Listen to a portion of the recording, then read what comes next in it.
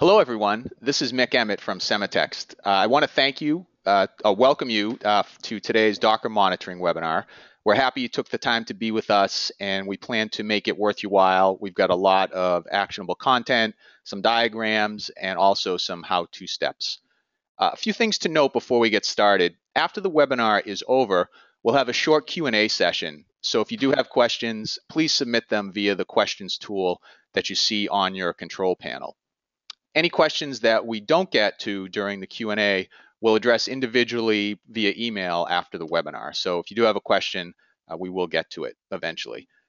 We'll be sending out a follow-up email after the webinar that includes a link to the recording of this, that you got the presentation you're going to see today, some relevant Docker content, and also the slides that Stefan will be presenting. So before we get started, I'd like to just give you a brief overview of who we are for those of you who are unfamiliar with Sematext. Some of you no doubt know us as a search and big data consulting company with a focus on Solr and Elasticsearch. We also provide production support for these two search platforms. But for today, what's most relevant is that we build on-premises and cloud services for performance monitoring and also log management, both of which feature first-class Docker monitoring and logging support.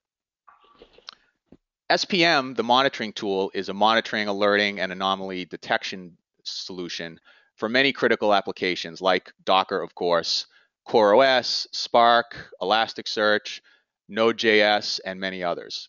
SPM also covers core infrastructure metrics and advanced features like distributed transaction tracing. And you'll see some of SPM for Docker as part of today's demonstration.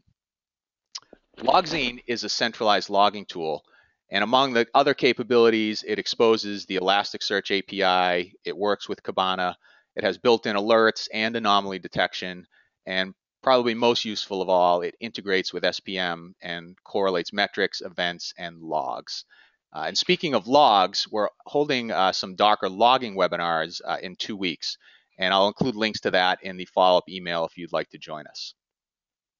All right, well, let's get started. I'd like to introduce today's presenter, my colleague Stefan Thies. Stefan is our DevOps evangelist, and he's also our in-house Docker expert. He's built most of the Docker monitoring and logging services you'll see today, handmade by Stefan, and he has a lot of insights into Docker that should help you better manage your own Docker setup. So with that, I'm going to turn it over to you, Stefan. Okay, thank you very much. Let's start with the agenda first. We have a talk of about 40 minutes, so I would like to show you what will go on. So first of all, we will talk about Docker monitoring and some basics regarding Docker and monitoring Docker and different deployment options for Docker agents. I think the technologies I show are very general. In some samples, I might use our Docker monitoring agent because I know it best. Then we have a second part of the presentation, the application monitoring on Docker. Stefan, sorry to interrupt, but you can't see that actual slide. If you want to pop that up so folks can see the agenda. So now it's better. We should be back here. Yeah? There we go. All right.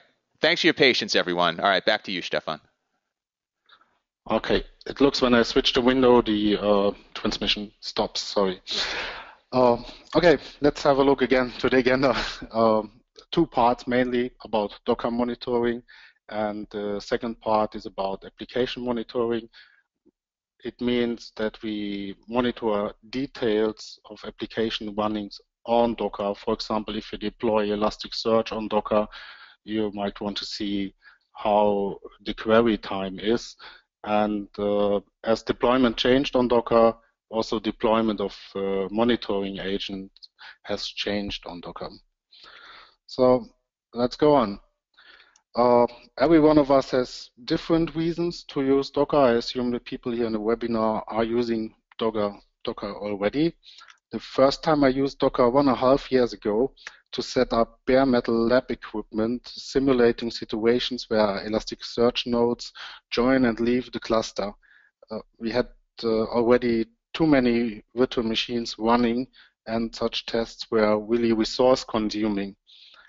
At that time, I learned Docker, and I liked very much the features. The simple packaging of application, it was really lightweight compared with the VMs, where we had to copy gigabytes of virtual file systems and used a lot of main memory to run it on the lab equipment. And the ability to set resource limits helped us to fit the lab setup on the existing hardware. Well, that's a little use case, saving a few $100 for lab equipment hardware. If we take this experience to a larger scale, and with Docker lending itself to automation, the saving of resources and engineering hours means actually continuously saving potential non-trivial amount of money. So that's really interesting on Docker. And beside the business side, I think we should first start with the technology, so how Docker does the magic. On the left side, I hope the screen is still there, we see the Docker clients. This is the command line tool most of us know. It connects via the API to the Docker daemon. The Docker daemon is managing the images and the containers. Images are a kind of virtual file system, so the processes running in a container are limited to this file system, and containers are processes running in a Linux control group. So this is something we need to understand about Docker. Images are managed very efficiently using the union file system. So for example, if 3 applications use an Ubuntu base image, we download only one time the Ubuntu image, and then the changes that different applications have are only little differences. So Docker is very efficient in storing these images. Then we find the execution driver. Here is Docker portable across multiple container formats. At the beginning, it was using LXC Linux, and today they use their own library called libcontainer. And what is really great on Docker is it provides very advanced Linux features, but makes it easy to use. For example, the control groups, which allow to put limits to processes like memory limits, CPU limits, and namespaces for sandboxing. Basically, if you have 2 containers, the sandboxing means that a process in one container can't see the process in a second container. So this brings isolation level. Recent development, which is part of the Docker daemon, is log drivers. So they have recognized that logging is an issue, is a topic to talk about, and they implemented log drivers, which makes it possible to forward logs to different destinations, like to files, to syslog, and so on. On the right side, we see the image registry. I think the Docker Hub is very popular. So many people put Docker images there with pre-configured applications, and you can simply download an application from there with little setup. You have complicated applications running on your Docker host. Enterprises have other needs. They might not be able to share their applications in the public, or have license key inside, or no permission to share it. So what they need is a private Docker registry. It's possible to run their own image registry, and the company Docker launched also a platform called Trusted Registry. So, but I think that's all I would like to say about Docker so far. But most impressive is the growing ecosystem around Docker and the number of platforms supporting Docker already. We see here Amazon, ECS, Google Compute Engine. There are new operating systems like CoreOS and RangerOS. I will go into details for these 2 operating systems later. And we see cluster managers like Kubernetes, Mesos, and Docker Swarm. For us as a vendor, this is pretty cool, knowing that Docker solutions work on all these platforms. On the other hand, organizations that want to use Docker get a set of new challenges, and I have seen those challenges. First of all is starting learning new technologies, and Docker is changing the way we deploy applications. So it influences immediately the workflows. So we need new workflows for the deployment. One example is a developer could nowadays create a Docker image. It goes to testing platform, and later on the same image might run in production. And that's why orchestration of applications, imagine we have now many predefined containers and we want to build a larger application and to assemble this to one big application. That this is called orchestration of applications, and monitoring is part of the application stack, and I will show later on also how to put an agent into the orchestration tools. Well, and then there is logging. Logging changed a lot with Docker. We were used to have logs in log files. Every log is going to a different log files, and Docker provides a stream of the console output of the processes, which is really different from logging that we have in a traditional way. And that's why we do a separate webinar end of September to cover all the logging topics. So let's move on to the main topic today. It's monitoring. And first of all, the motivation to monitor.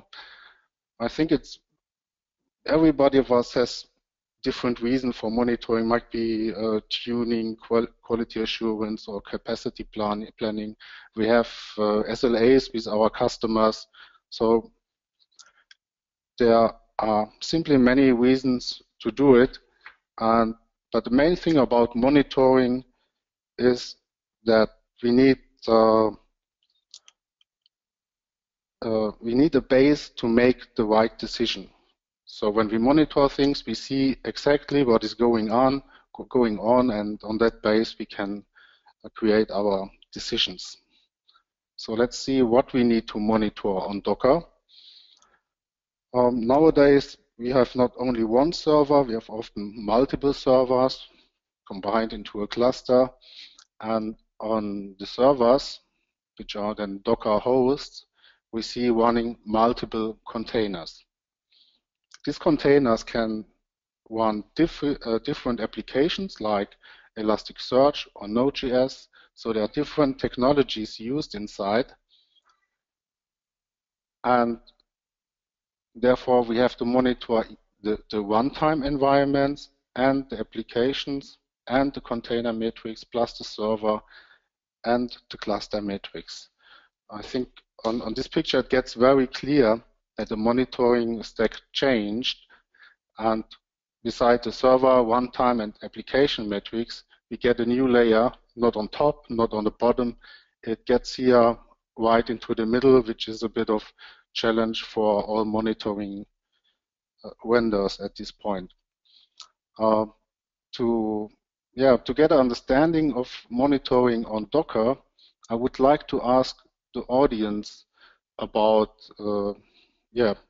what is the result of vmstat when started in a container? Do you think it's the operating system metrics limited to the container, or do you think these are the operating system metrics from the Docker host? I'm very interested to hear that from you, and give me a second to start the question.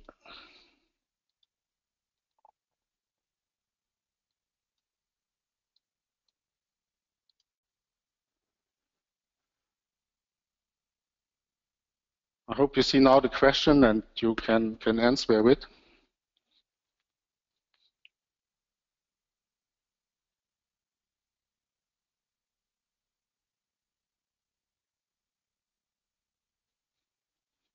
So great, we got the results, and the most of you got it right. So it's showing the metrics from the Docker host and not the metrics limited to the containers. This means you are all very experienced here, and the insight we get from this is that we need new tools to monitor Docker. So the traditional tools are not enough. So let's see how we can get Docker metrics. The regular way is to use the Docker stats command. In this case, I call Docker stats together with Docker PS, which lists all containers. And we see then the container ID, the CPU usage, the memory usage, limits, and that's really interesting on Docker, that we see these limits. If no limit is set, we see the memory of the host system. And we see here the net IO. For me, this is too simple. We don't see a container name. Humans are used to use names and not the IDs. And we don't see the image name, which is typically the type of application, like Nginx. For a web server, we don't see it with this very simple command. There is the Docker API. It provides much more information, and if you're not used to use it directly, we have here an echo command which sets a HTTP command to the Docker API. We communicate via a Unix socket using netcat, and the Docker daemon answers with more than 70 metrics. This is too verbose to follow on the screen, so we need automated tools that collect it. And one time I had the situation where I want to verify the received bytes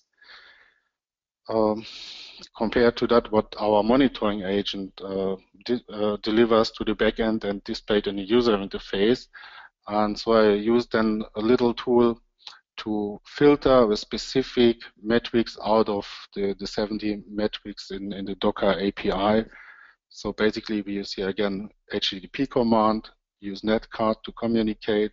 Log agent is a little tool I wrote. It's kind of Swiss knife for logging data. In this case, it simply formats the JSON output to the YAML format where we have each metric in each line. And then it's easy to grab for a specific metric. Here the received bytes, and the Docker API is updating the values every second.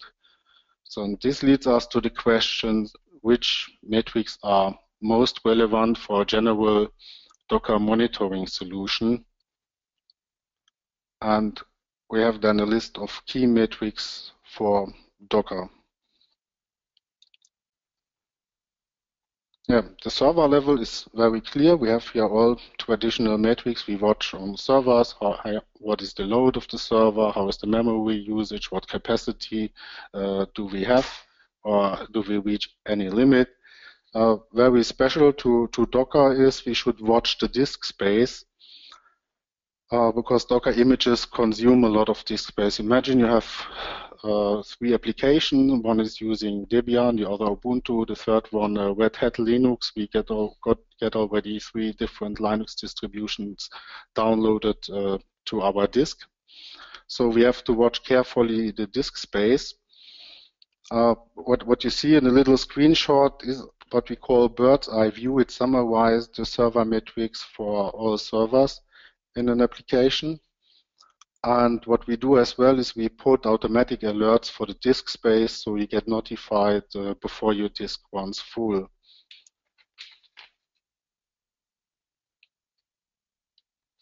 Yeah. Then if you look at the container level, we have very similar metrics to the operating system level. But there is a new thing, which are the limitations like counters for failed memory allocations. Then network metrics are very important for Docker because sometimes it's complicated to set up the networking between different containers on different hosts. So the chance that we see there are some network errors is probably higher than with very static configured virtual machines. As the world with containers gets more dynamic, I think people tend to stop and start containers faster than, let's say, deploying new virtual machines to some platform. And at that point, I hope this works with changing the screen. I would like to do a little demonstration of hitting such limits. Just a second.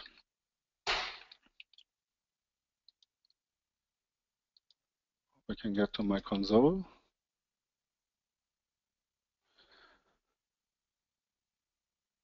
Okay, I will run here the Docker command to start an Ubuntu container.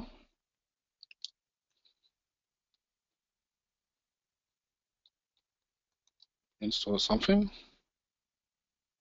No, as a little editor. So what happened? The container, the process, the install process here got killed. Why? I started the, let's exit it. I started the container with a limit of memory 4 megabytes in interactive mode, so I could type in something manually, and not the main process of the container crashed, which is bash. A sub-process I was starting manually crashed then. And what we get now from Docker, we should see the fail counter of the memory allocation, and we should see events happen, it's like out of memory events. So if you give me a second to switch to my application, it's visible there. Let's go to container memory. Last 30 minutes. That is Ubuntu machine.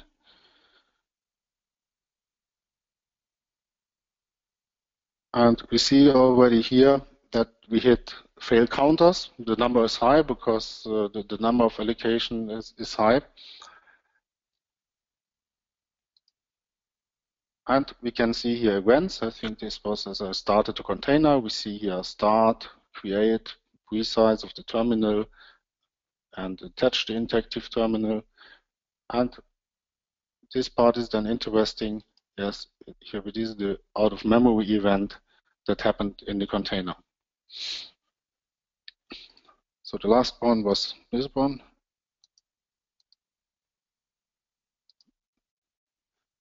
And we can drill down to specific container which had this problem, and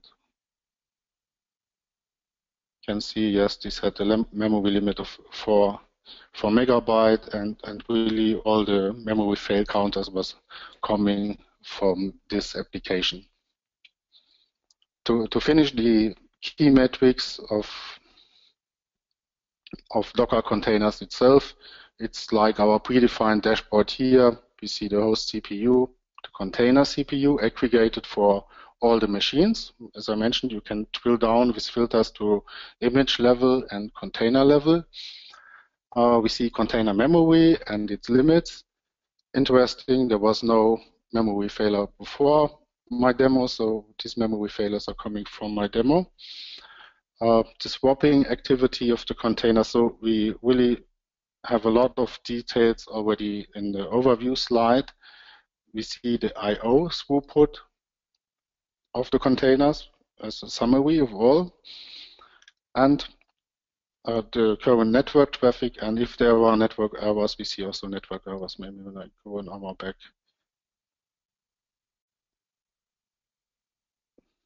No, there was nothing. Okay, I think that's it for the key metrics of Docker itself. So let's move to the presentation again.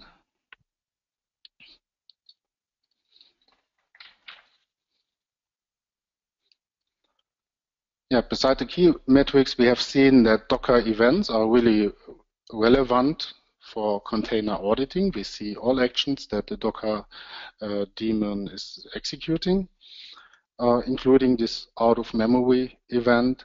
And in real life, in such a situation, we would get interested what happened exactly before this out-of-memory was created, and then combining logs and metrics helps us for faster troubleshooting, and we don't have time today to go more in detail, so I'm looking forward to see you in the Docker logging webinar then. And get to the other topic of how to deploy Docker monitoring agents. That's the first question. When you create a monitoring agent, where should it run? Should it be the traditional way? It runs on the Docker host. It has full access to the operating system, but then you find out about all these Docker platforms, the new operating systems like CoreOS and RangerOS, which are container-only systems. And on these systems, it's not so easy to install something directly on your host. So everything should run in a container. And if you look into monitoring solutions that have no possibility to run inside of a container, you face these limitations on such modern platforms. So watch out how the agent is installed. I think it's an important point so that you don't go in a one-way street here. The second possibility to deploy monitoring agent is to run it in a container itself. That's the best way. It's portable across all platforms. It has some requirements, like it needs the privilege to access the Docker API and the host metrics itself. And this is why at Sematext we decided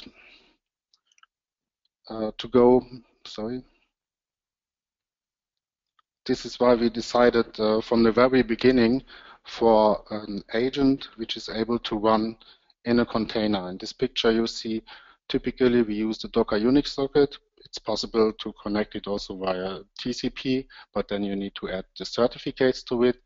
And the monitoring container runs in parallel to the application containers and delivers the metrics to the backend.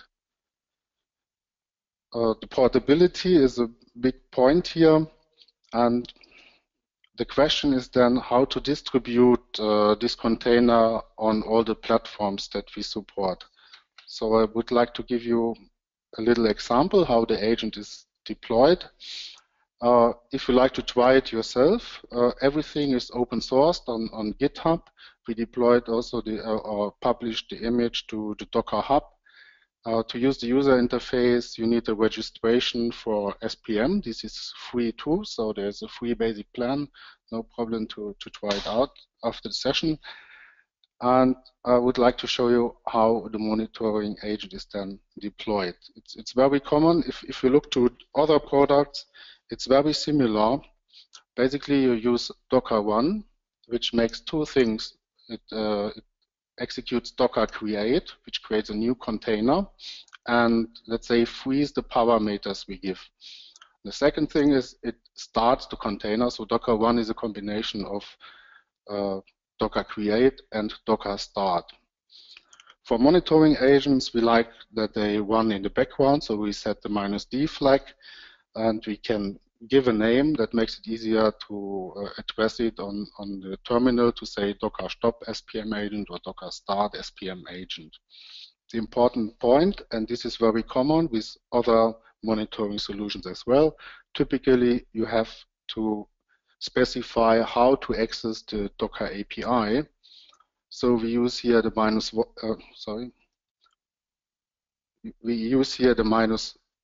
volume. This means a local file, which is the Unix socket, is mounted into the container, so the container can read from this Unix socket, so it can communicate with Docker API this way. The second thing is then specific to our agent, but other companies do it as well, that you have a unique identifier for the monitored application. So in our case, it's called SPM token for the unique identifier. And when the application runs in a container and it is asking for the host name, typically it gets the container ID as host name as long nothing else is specified. for the monitoring agent, we like to see on which host it is running because we deploy one agent per host. So we pass here the host name from the Docker machine into the agent. I ignore the other parameters like tagging. I could tag my metrics for the raw demo. And this login token, that's Mick mentioned it before. This is our full text engine to search in logs and do analytics on logs. If you specify an application ID or login token in this case for login, then we have together all the metrics and the logs, which comes handy when you're going for troubleshooting. On some platforms, like if you use SE Linux, you might need to set -- privileged. Better is to set the right access policy for SE Linux, but that's a little detail you can ask us at any time if you have issues with the privileges to run it. On many platforms, you don't need it. Yeah, and the last parameter, of course, the image name of the agent, which is in our case Sematext SPM agent Docker. That's quite easy if you know Docker already. You read the documentation and you get started very quickly. And we thought, oh, let's support Core OS. And at the beginning, this was a funny experience for myself.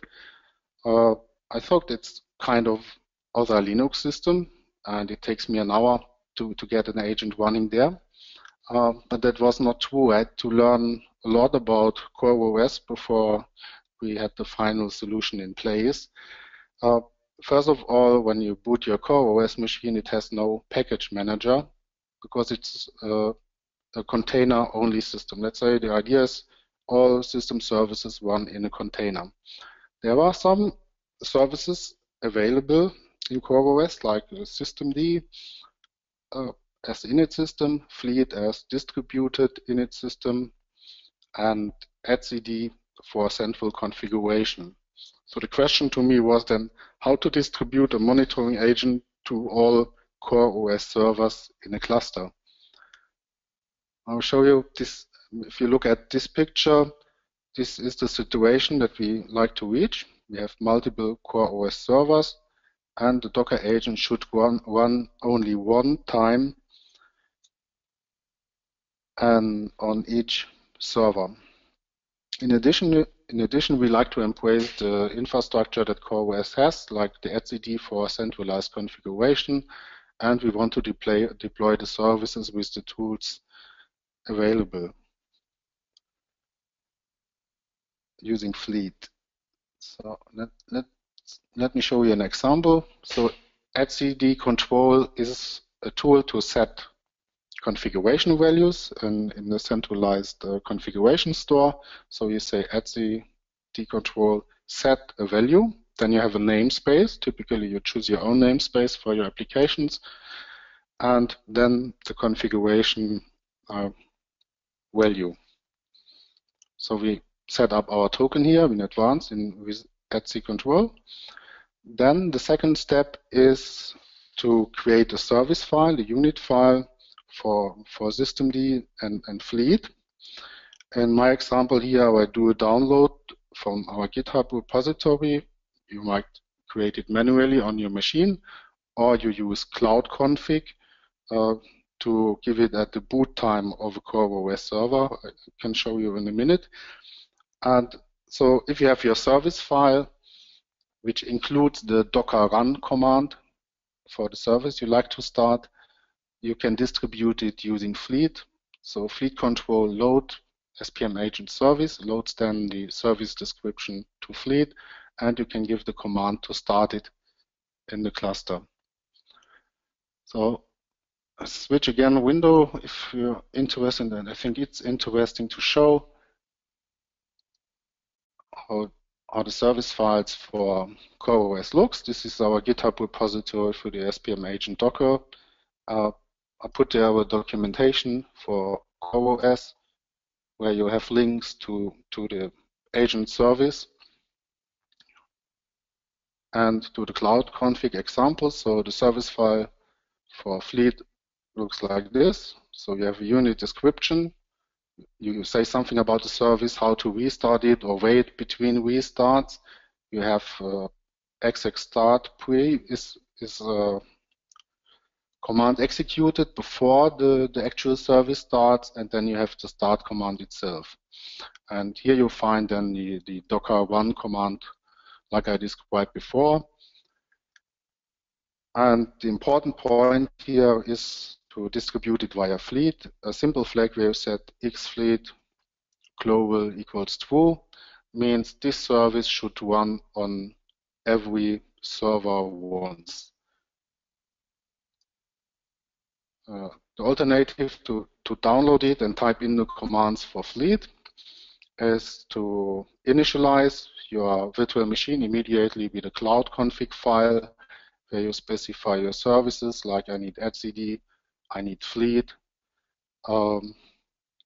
Configuration parameters for it, you find instructions for it. For example, if you deploy on DigitalOcean, you find on DigitalOcean the detailed instructions for it.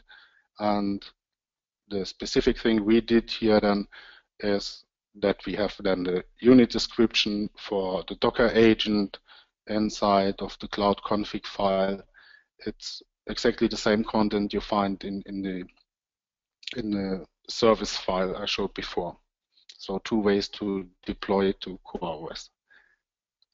So, yeah, and the final example I would like to give for deployment is on Ranger OS.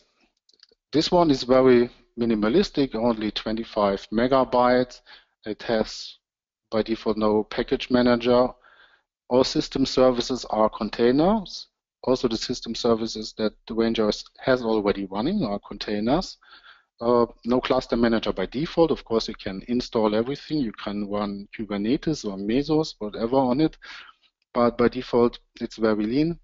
And to run a service, yeah, there's only the instruction to say restart equals always, means when the machine boots, it is restarting this Docker file, this Docker image.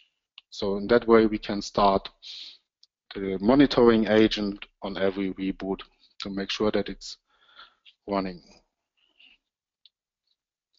I think we covered well the topic of Docker agent deployments. I hope I was not too fast, so you can ask me questions at the end.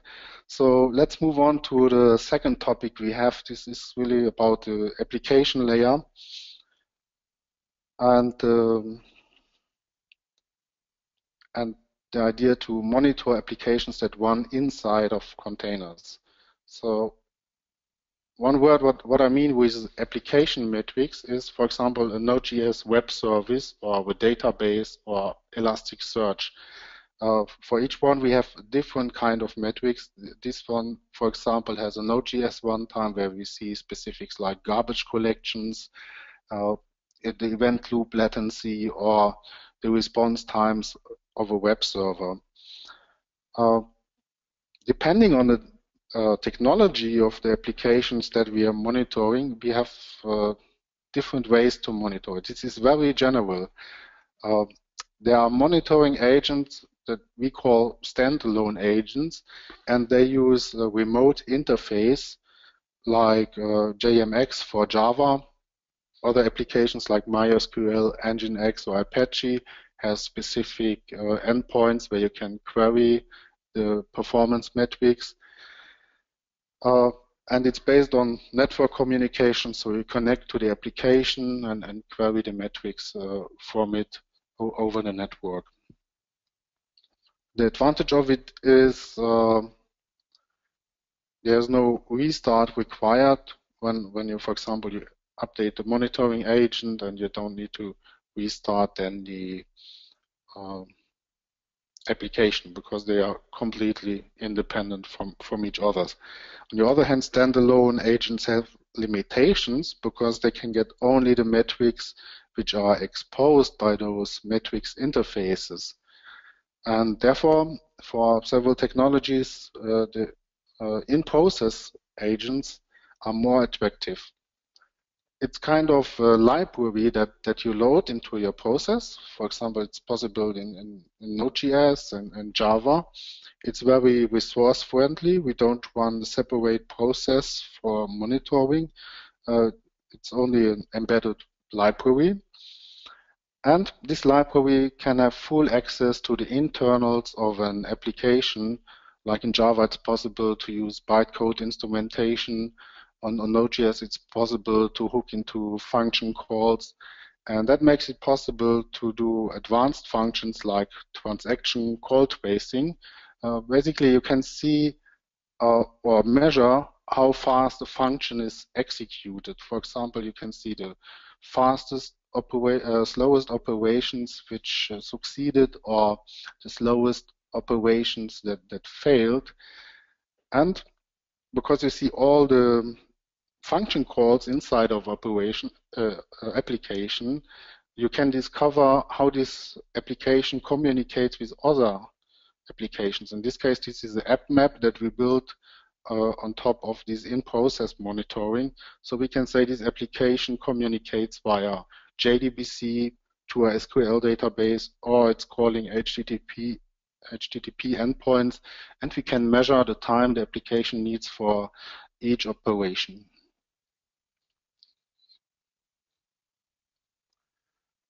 So let's see how we deploy such agents. And there was, again, a scenario where I got asked several months ago, well, how to deploy Elasticsearch, including the monitoring on Docker. Well, at that time, I was new to this issue, and I thought, okay, let's treat it like a virtual machine. We built a custom Elasticsearch container, install the monitoring tools inside, and let it run on Docker. And, well, this works fine, but it has some disadvantages. When we start then multiple Elasticsearch containers, we run also multiple times all the monitoring tools, which needs more resources. So it's not the best solution, and we all know there are ways to improve things. So the second step was then to create a monitoring agent container and use the standalone monitoring with Elasticsearch.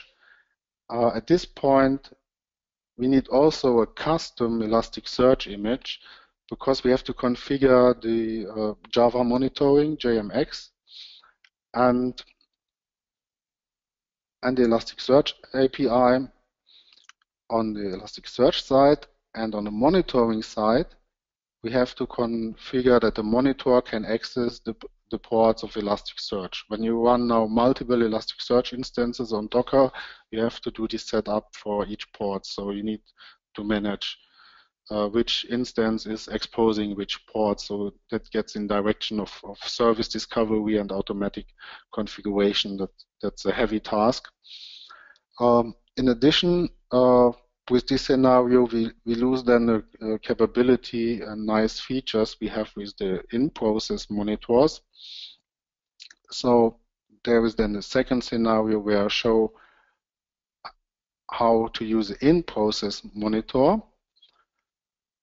That's much simpler because in this case we can use the official Elasticsearch container, and I think that's a general issue with monitoring Elasticsearch or other applications. There are official images, and monitoring has special requirements. If you think about the JMX metrics interface, the most standard containers don't expose these metrics interfaces. It's something we need to add.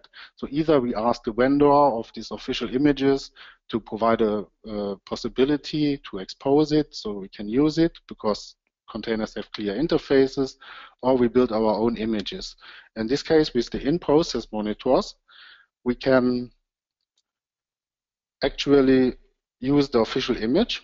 Means we mount a volume from the agent, and the in-process monitor is then loaded via a jar file coming from this volume, and it can write back the metrics to the same volume, and the sender can forward the data to the backend. That's really great to set up. There was a little example. I see we are late in time, so there is the SPM client image, Sematext SPM client. It exposes the volume or the directory where it is installed. We give it a name SPM client. We set up the required settings for the monitor, like that we want to monitor Elasticsearch and we want to monitor the Java metrics. And then the second container is Elasticsearch with the standard port for the HTTP API. And the important part is here that we mount the volumes from the SPM client, so we have access to the directory opt SPM, and we set the Java options for Elasticsearch that it use here the JMX remote interface for the Java agent with our library, and in that way we can inject the monitoring code into Elasticsearch and get all advantages of the in-process monitoring with this setup. It's quite easy to do. And it saves a lot of resources because we don't need to run those standalone monitors. A similar technology of the injection of code into running processes is possible for Node.js. So in this case, it looks like that we load a monitoring library.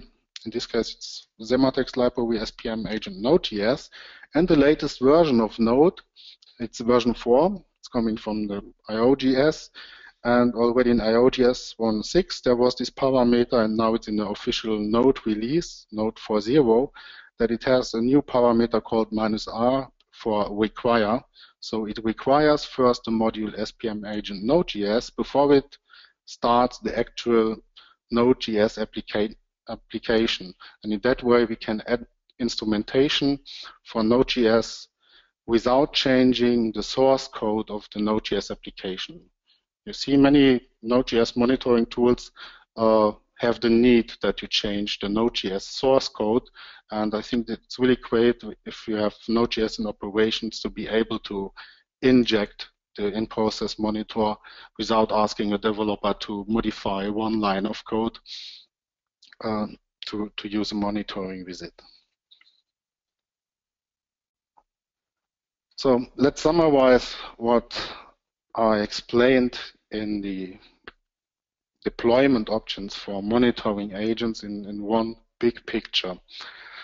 For the application monitoring, Elasticsearch, Nginx, Redis, whatever the application is you run, there is SPM client connecting either with a standalone or in-process monitor to the application, and it collects the application metrics and forwards it to our backend for processing. The other part is collecting metrics about the server, the images and the containers, the Docker events. So that's SPM Docker agent that handles this one. And everything is sent to a centralized platform, and so we can create then an overview of all the details that happen in your platform or in your cluster, from server metrics of your cluster down to the duration of function calls in a specific Java or Node.js application. So I think that's quite powerful tool to use. And I see we are really late in time, so let's move on to the summary here. Just to repeat what we talked about. So we have seen there are different layers of metrics, clusters, hosts, containers, applications. On each level, we are interested in specific performance values. We talked a bit about key metrics for Docker itself, the special thing about having limitations to processes and how to monitor it. We have seen that logs and events are useful in this context to see when container gets stopped, starts, killed. And we have seen that we have special needs for application monitoring.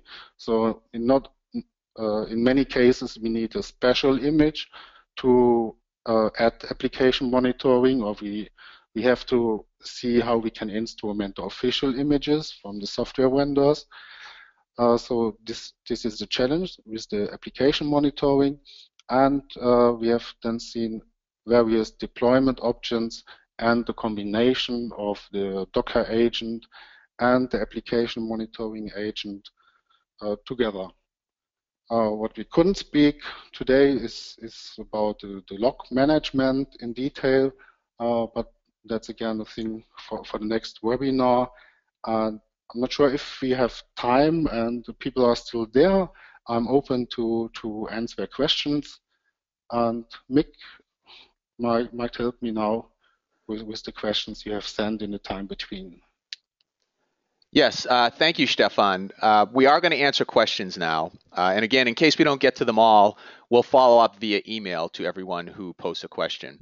Also, if you get a question, if you decide to try SPM for Docker, feel free to contact us here at Sematext. Certainly happy to help you with that. And lastly, if you're also interested in Docker logging, we're holding some webinars on September 29th and September 30th. If you'd like us to go to join us and go into that topic specifically. All right, so let me go take a look at the questions here. First question, Stefan. Someone asked, is there any notification mechanism in Docker that will notify me when my container gets killed or hits limits? Yes. You can do it on different levels. First of all, we can put notifications to all metrics filtered to different levels. For example, you can say if a specific threshold is reached for all the servers together, or all the images, or a specific container. So there are different filter levels for the alerts. With the specific example of the fail counters, you could then put an alert for one container or for all images of the application Nginx and get informed when the fail count goes high for that, or you set it globally for all containers and say, okay, if I see memory fail counts increasing, inform me, and we have also anomaly detection for it. The second thing is about the events. If you enable the logging features that we have with Logscene, we log all events to Logscene, and we have also alert functions for the log files. So you could also say if a specific log message, like this out of memory message, appears many times, notify me about it. There are several ways of notifications, like email, PagerDuty, HipChat, or you can attach any webhook, your own API. So in case you want to take some automatic action, you could retrieve the alert and do some automatic action on it with the webhook.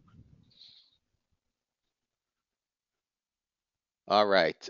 Next question is, what is the footprint of your container?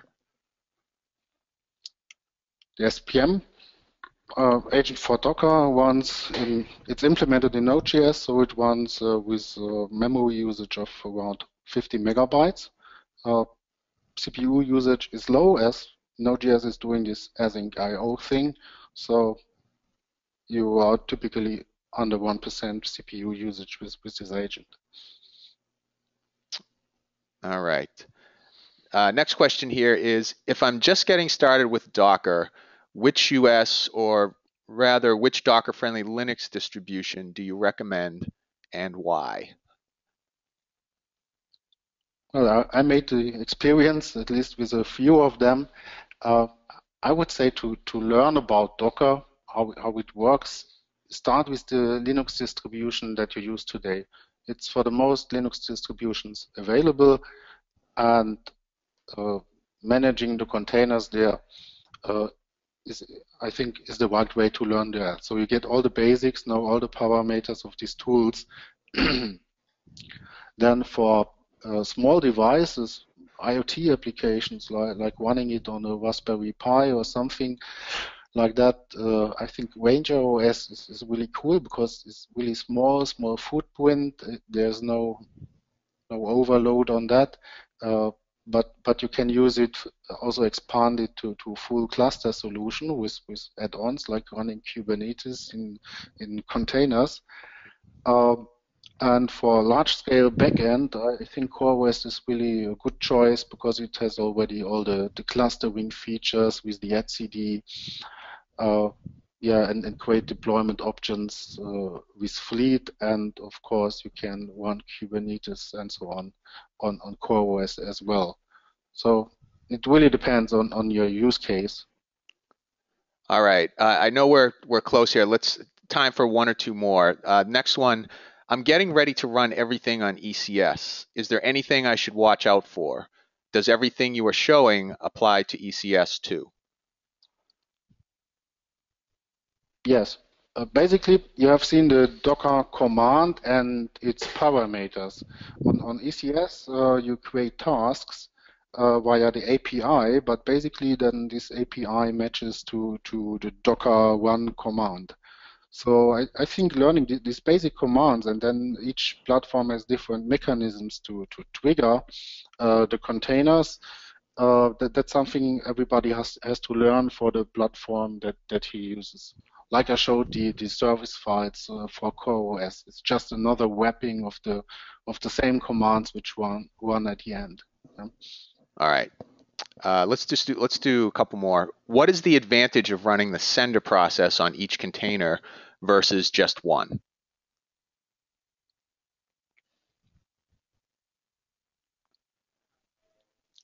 The sender process on each container. I see the advantage in running only one sender process for multiple containers, because then you save resources.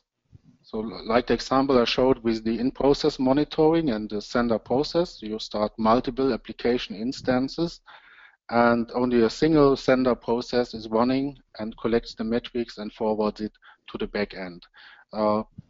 So that's much better than deploying this monitoring sender process together with the application. You have only one instance. You save main memory. And imagine that you can run one more of your own services instead of deploying one more of the monitoring services. So that's why I recommend to share the sender functionality between multiple containers. All right. What metrics do you suggest we create alerts on?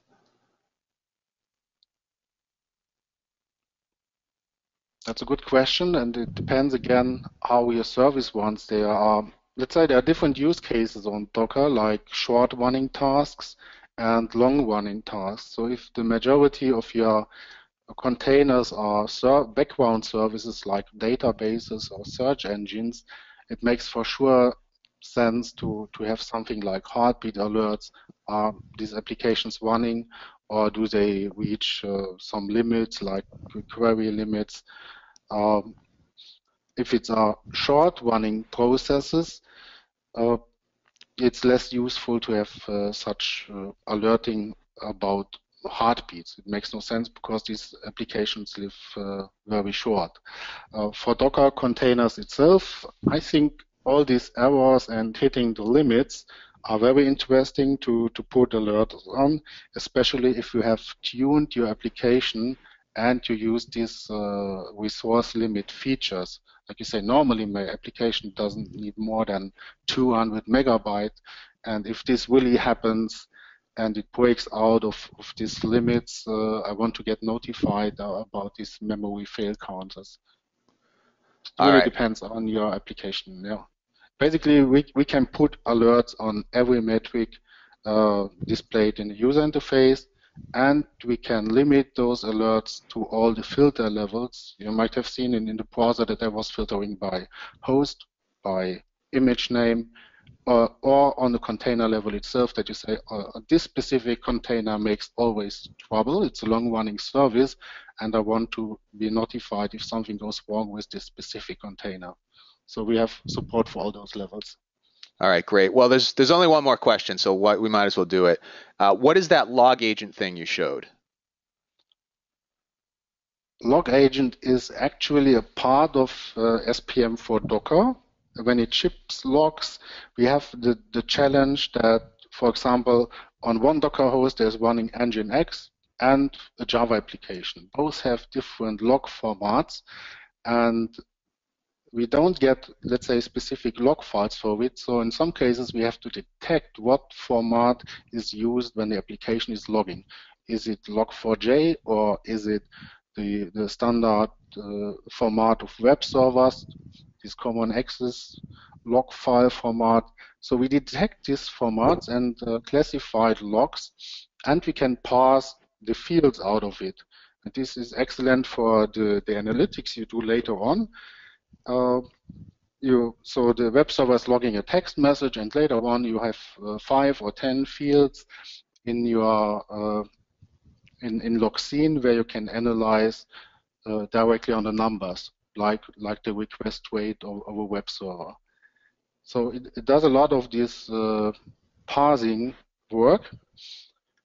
And we wrapped around a little command line tool so that you can use it on a console for standard in and format JSON logs to YAML, or you can use the parser, like you have plain text logs and output it in JSON, or you can add, for example, the Logscene token and immediately forward any kind of logs that it supports to Logscene. So we made a pattern library which supports many applications. It's open source, and if anybody needs an additional pattern for a different application, you simply can go to GitHub, inject a new regular expression and some rules to process it, and yeah, then it covers a new application. Very easy to do. All right, great. Well, let's end it there. Thanks for everybody for attending. We appreciate you taking the time to do so. We'll follow up shortly with links to the recording of this webinar, the presentation, some other relevant Docker content, and hopefully we'll see you in a couple weeks when we do the Docker logging webinars. In the meantime, feel free to contact us with any questions or comments. And again, thank you for your time.